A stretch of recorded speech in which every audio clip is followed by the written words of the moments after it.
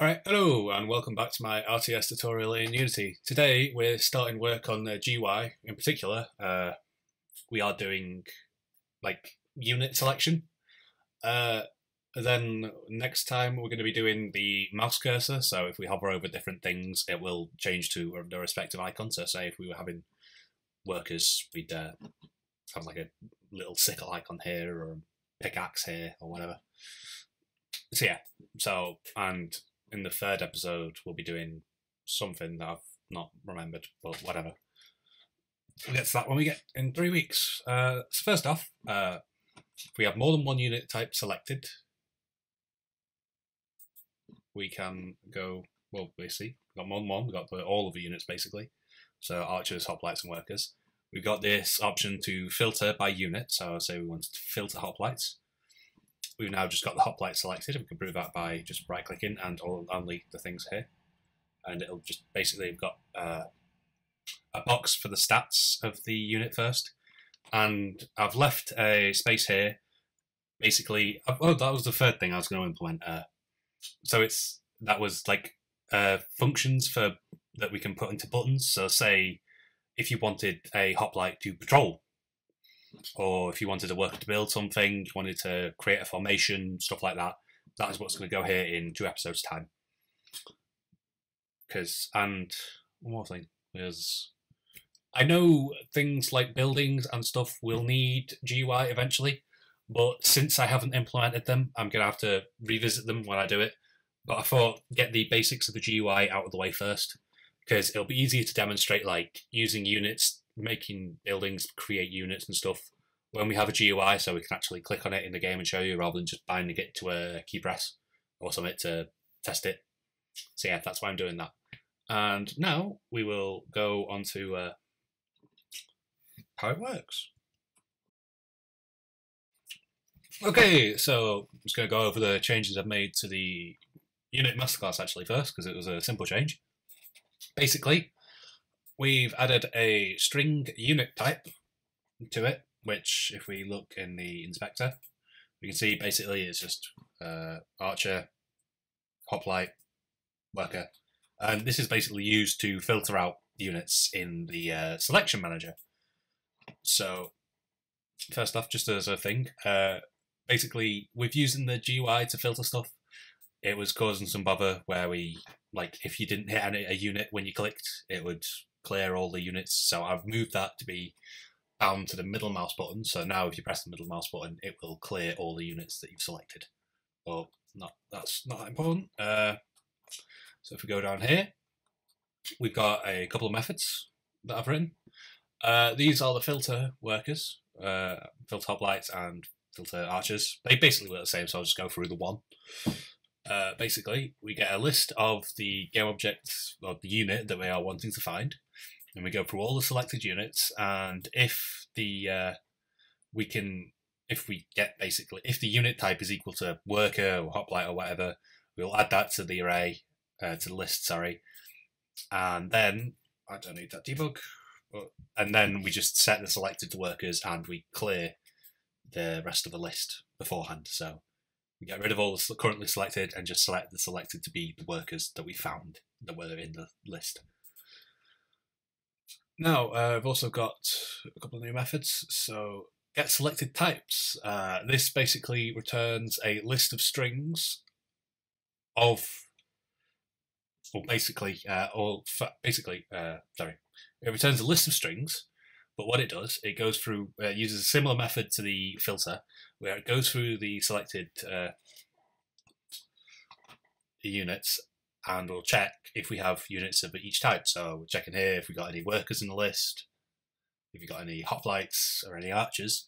And if the respective list, so we've got a list for workers with hoplites and for archers, if this list is more than 0, that'd imply we've got one or more of that unit type. So we'll add the what is their unit type to the list of return values that we return.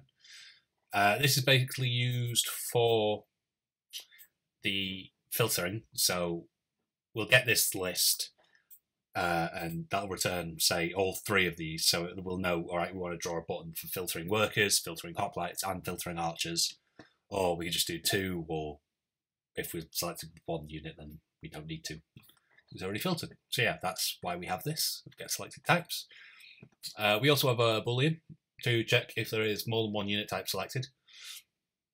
So basically, we just call this get selected types method, and if there's more than 1 element in that list, we return true because we've selected more than 1 type, else we return false. And that is used in the GUI manager, I think. So yeah. So first off, I'm just going to explain this scaling code quickly. I don't know if I've gone in depth in it. I know I've mentioned it, like how it keeps like the GUI sort of looking the same.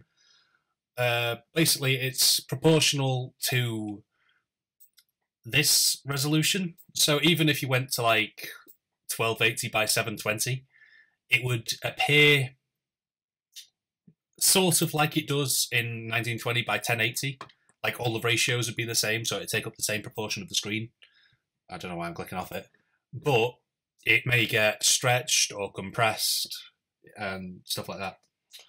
I prefer doing it this way because you can ensure that like all the information is on screen, and I just manually make sure that like check with a couple of different resolutions, because you can just switch in here, like the different aspects, so you can add your own resolution or whatever, and basically just make sure that the GUI works fine like that. If it doesn't, if it gets too blurry or stretched or whatever, you can always just have a play around with it. And yeah. But now we've added, aside from these floats and a vector, we've added selection mode to this GUI manager. This is basically just getting the selection mode of the selection manager. So we don't need to do that because that is not something we have anymore, because that didn't work. So just ignore that. Don't need to do that. Sorry. Oh shit. Beach.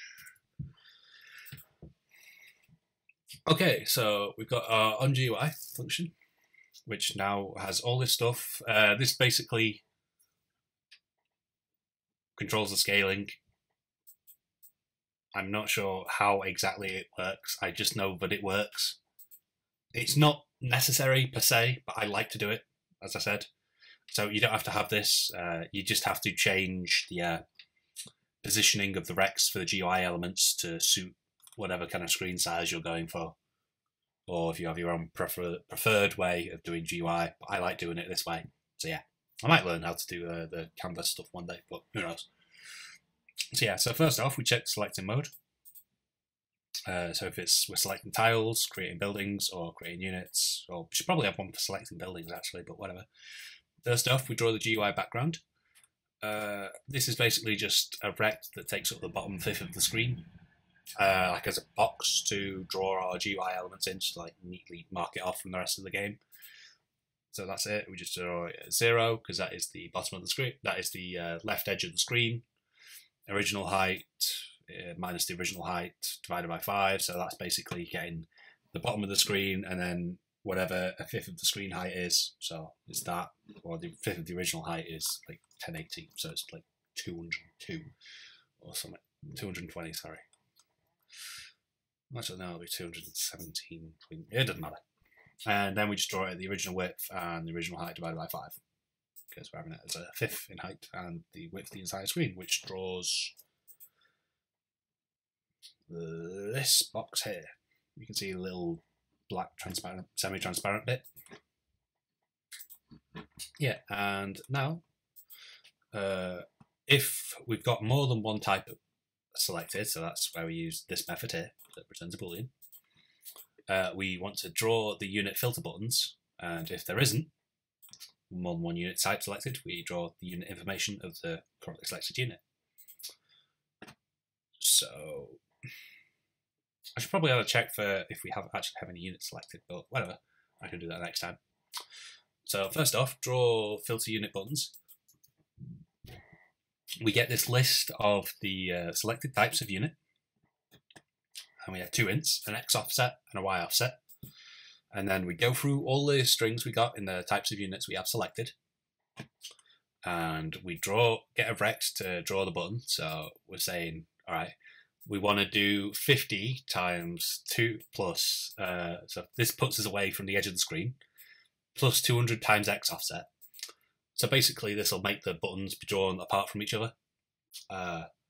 Since X offset starts at 0, it'll just draw it at 50 on the X axis. But as we get to like the next button, it'll be 250, then 450, and so on and so on. Then we just draw it original, like within the box. So we've got to be within the bounds of the bottom fifth of the screen. So we're saying like 50 times 100, 50 plus 100 times Y offset. Yeah, so that'll put us like 50 on the screen. Sorry, whatever. Yeah, you get the idea, hopefully. And then we're just saying the size of the width is 200 and the size of the height is 100. And now we check for the type. So if the type is worker, it's a button to filter workers, and if we press it, then it calls filter workers. And if it creates a button, it also increases the X offset. So the next button is set like an extra 200 pixels over to the right of the button. And we do that for hoplites and arches as well. And we make a check. So if the X offset is more than 2, so I should probably set this actually to more than 1 because it doesn't demonstrate. Basically, the idea is that once there's a certain number of units selected, we don't want to go off the edge of the like right edge of the screen. So we'll increase the Y offset, by 1, and the X offset will go back to 0. So we start drawing another row. So it decided to be an asshole for a second and not work, but hopefully. Yep, you can see, since we've got 3 selected, we've got another row. I know it goes a bit off screen, but you can see how it works. I just need to change the height offset. So maybe have it like 5 pixels from the top of this little box bit. So it's in the screen, and yeah, you get the point. We can still press it, and we get the arches, and the arches move and stuff. Isn't that good? Is there anything else? Yes, there is draw unit info. So basically, we get the selected units. Since this will only be drawn when we have one type of unit selected, it doesn't matter that we're just calling the first element in the list, because, well, it's only one type. It'll be the same for everyone, so it doesn't matter. So we get the unit name, the unit's current health, and the attack power. If you did have more than one selected and you were so inclined, you could cycle through all the units and get, say, an average unit health or something.